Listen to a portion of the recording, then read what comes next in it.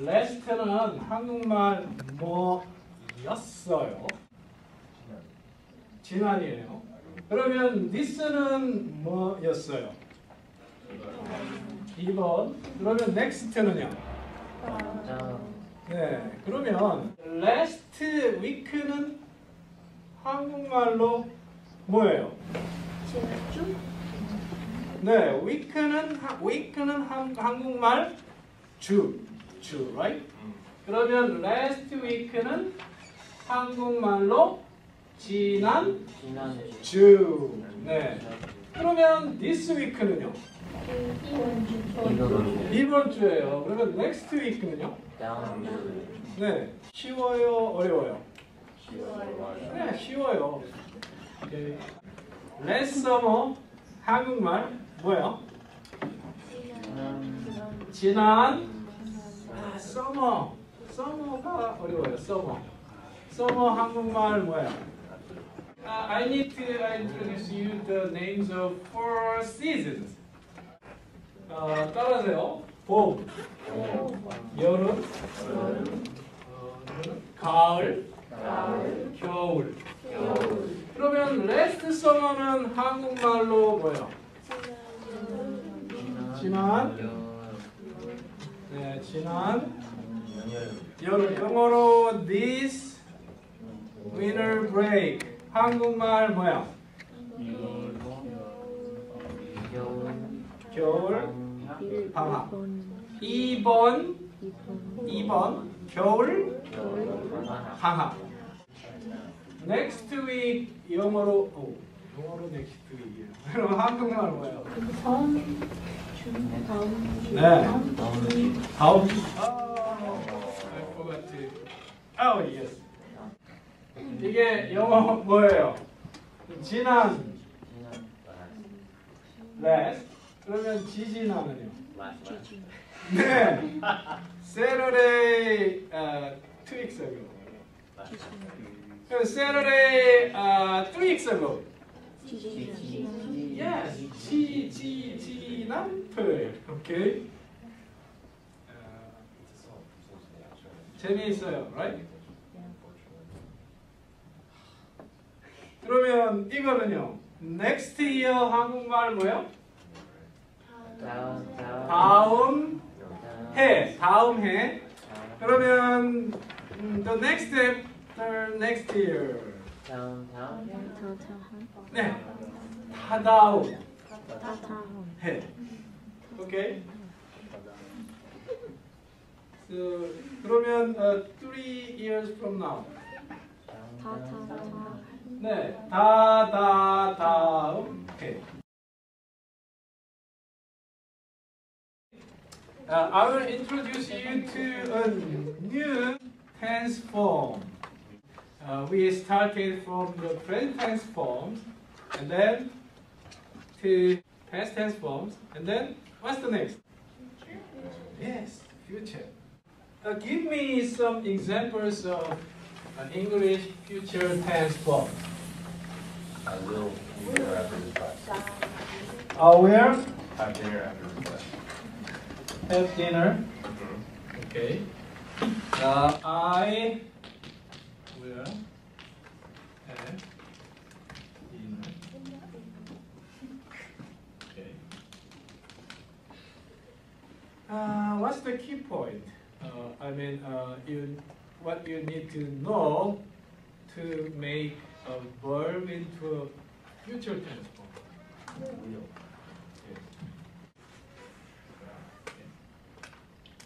And then sometimes, most often you tend to reduce these 2 phrases into one. Okay, so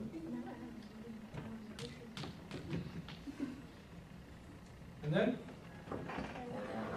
yes, and you have 2 forms, right? How about the Korean tense markers, future tense markers? Corresponding where we have what? 뭐예요? 이거 뭐예요? 을, 네. 이거는 뭐예요? 이거는요? 네, 그러면 이거는 뭐예요? 이 pronunciation of 이거.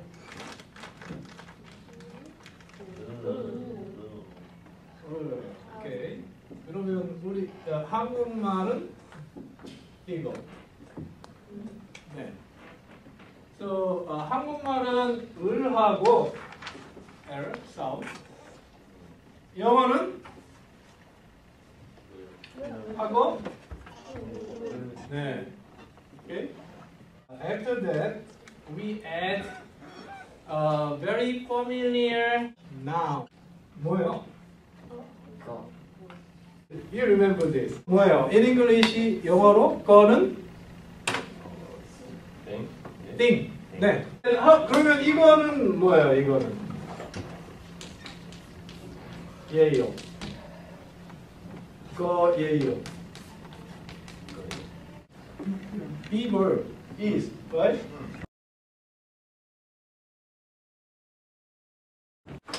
And then the most important. conversation에 누구 있어요? 리사하고 스티브요. 빨리빨리 따라하세요. 리사 says 이번 주말에 뭐 할 거예요? 네. 이번 주말 뭐야? This weekend. What will you do? 네, 친구하고 영화 볼 거예요. 영화는 뭐예요? Movie 볼 거예요. And then 리사 씨는 뭐 할 거예요?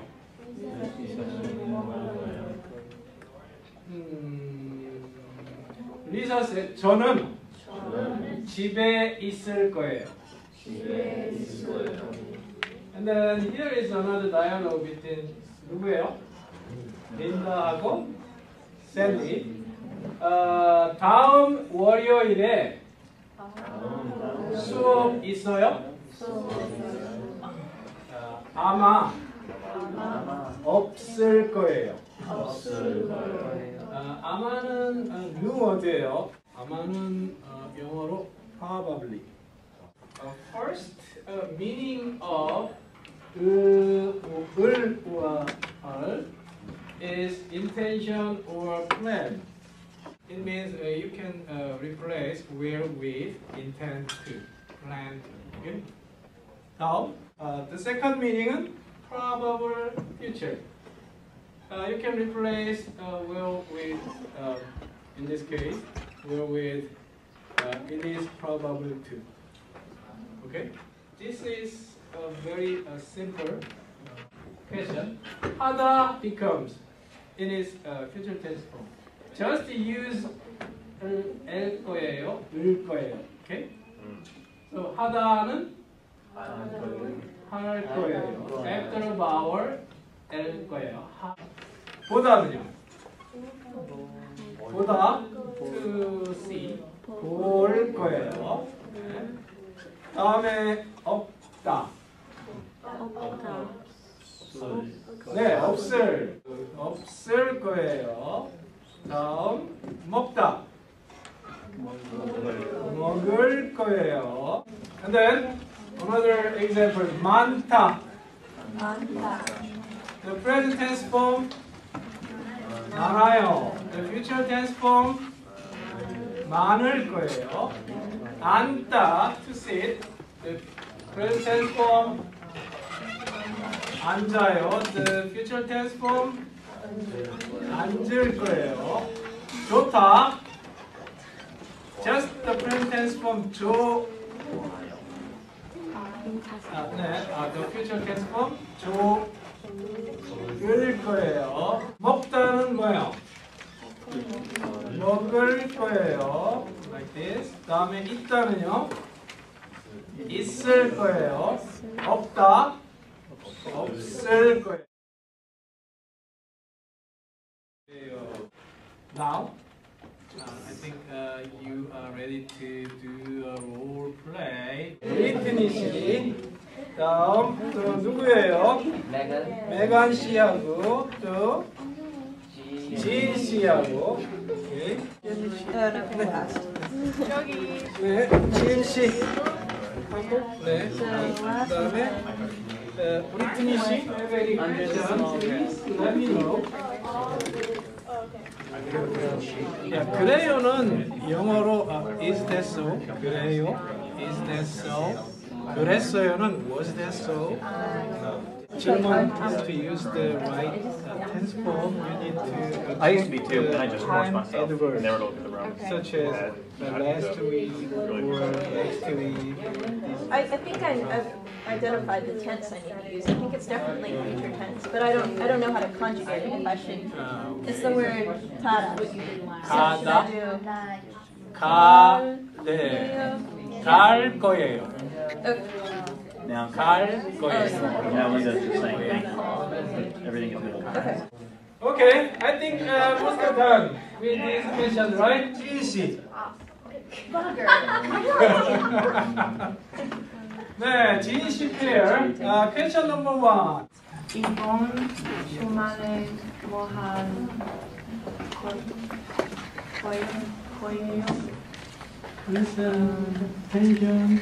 친구하고 영화 볼 거예요. Question number 2. 제니 씨 어디 있어요? 지난 주말 뭐 해요? 생일 파티 했어요. 네.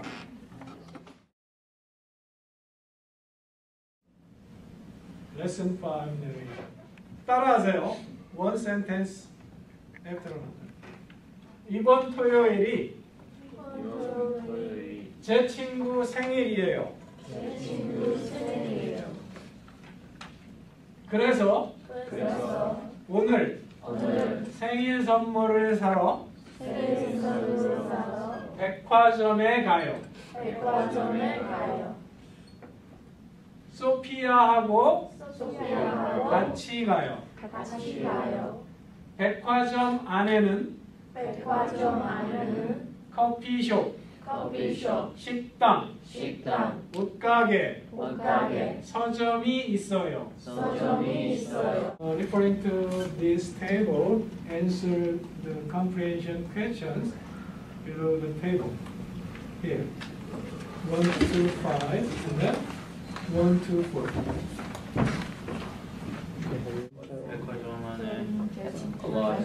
가티 becomes 같이. Oh, tomorrow my friend is going.